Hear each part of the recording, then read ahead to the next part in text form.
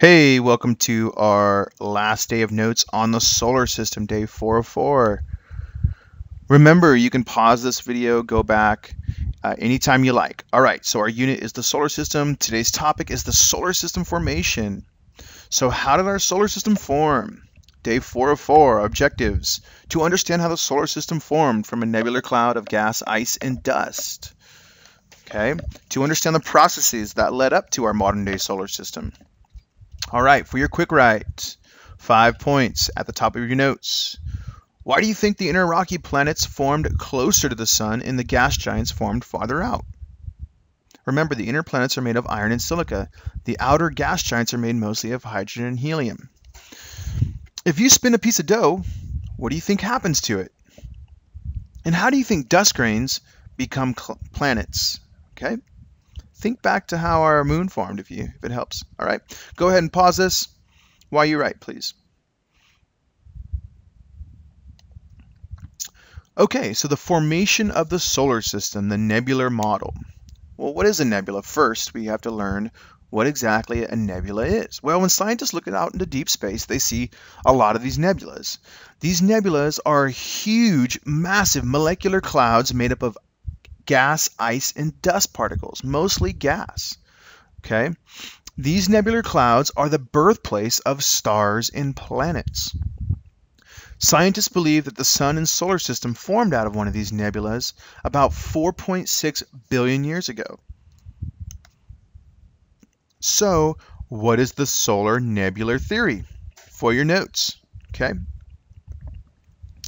Go ahead and write the question and the answer and use the answer bank to determine which word best completes the sentence. Okay, go ahead and pause this when you're done. All right.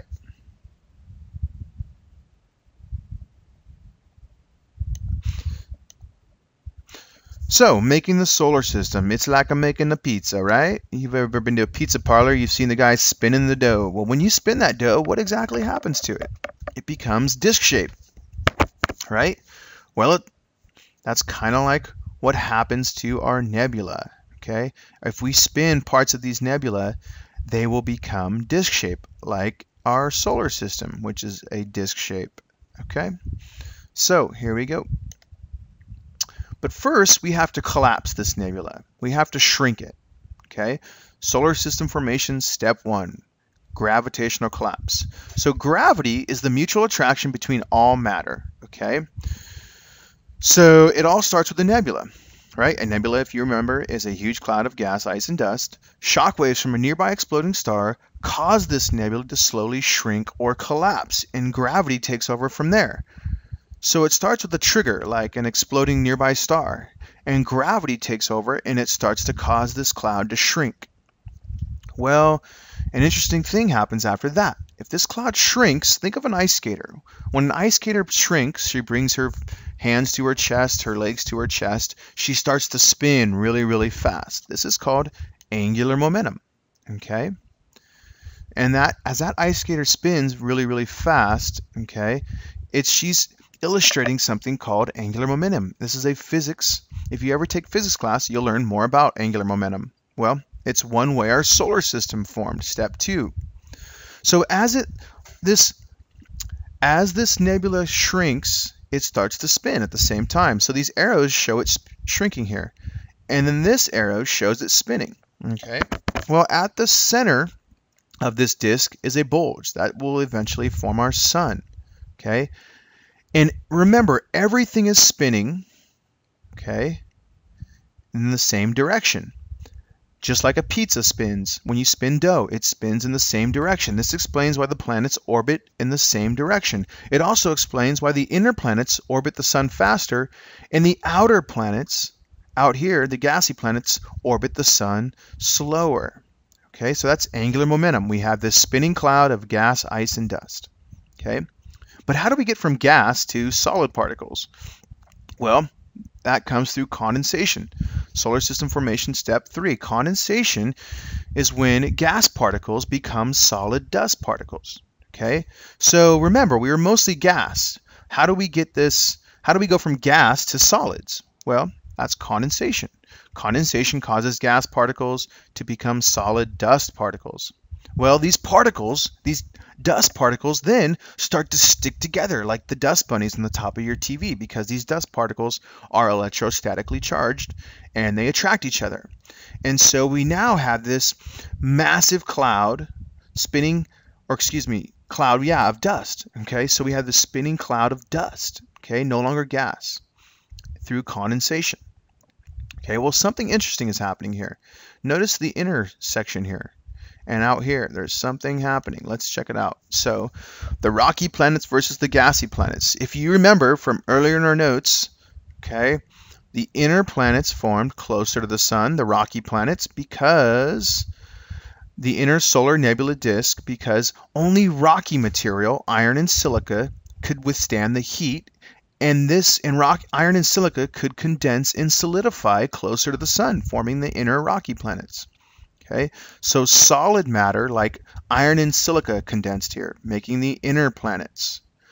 Okay, Mercury, Venus, Earth, and Mars. Out here in this disk, okay, where it's colder, farther from the sun, the cold outer disk is where the gassy planets formed in this outer solar nebula disk, where it was cooler and gases like hydrogen and helium could condense. Okay, could solidify. Remember, the outer planets are made mostly of hydrogen and helium. Jupiter, Saturn, Uranus, and Mars are mostly made of the gases hydrogen and helium. Okay, and they formed out here where it was colder. Okay, so for your notes, okay, why did the rocky planets form closer to the sun and the outer planets form farther from the sun? Okay, remember to use the answer bank to fill in the blanks here. Go ahead and pause this while you write.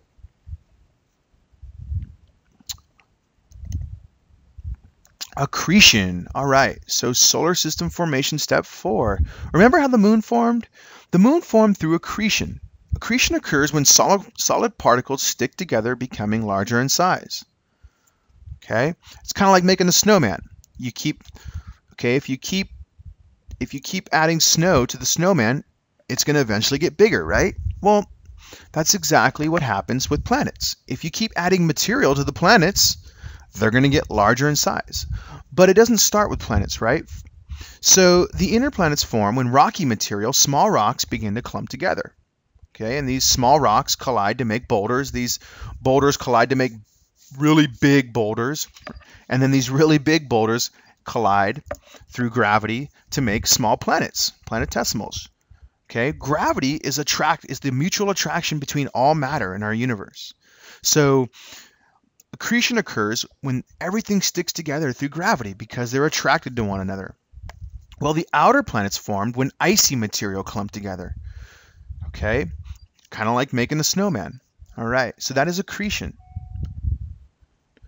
The last stage, so we've got all these planetesimals, these small planets, probably 25, 30 planetesimals orbiting the sun now. Well, these newly formed planetesimals now have enough gravity to pull in the remaining debris in the solar system. As a result, planets are being bombarded by asteroids and meteoroids and all this rocky material that's floating out here. And this is the stage when our moon formed. Okay? So during the bombardment phase, the solar system was filled with rocky debris and icy chunks floating throughout the solar system. Earth's gravity continued to pull in asteroids and meteoroids for millions of years, causing the Earth to grow and swell in size. Okay, so the Earth, Moon, and all the other planets were under attack by the relentless onslaught of asteroids and meteorites. Okay,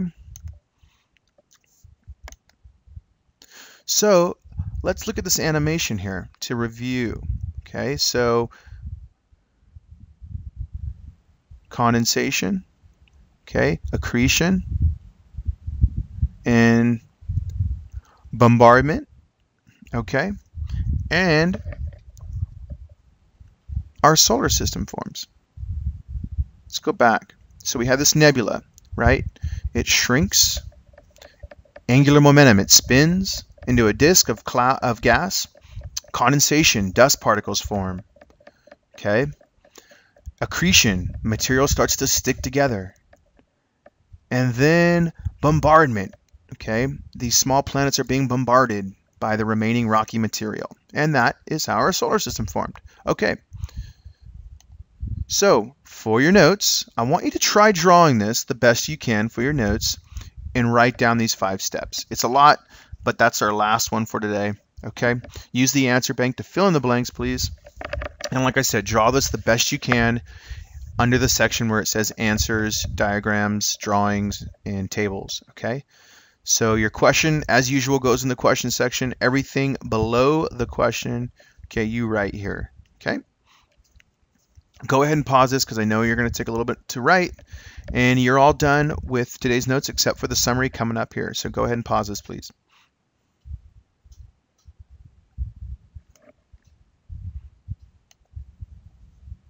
Okay, I gave you a short summary because that was a lot to write, but you can always write your own, as you know. Okay, your summary boxes should be filled up. All right, so go ahead and summarize and pause this while you write. That concludes our unit on the solar system. Congratulations, you're all done. Now you can use these notes for the test. Okay, way to work hard. Have a great night, and we'll see you next time.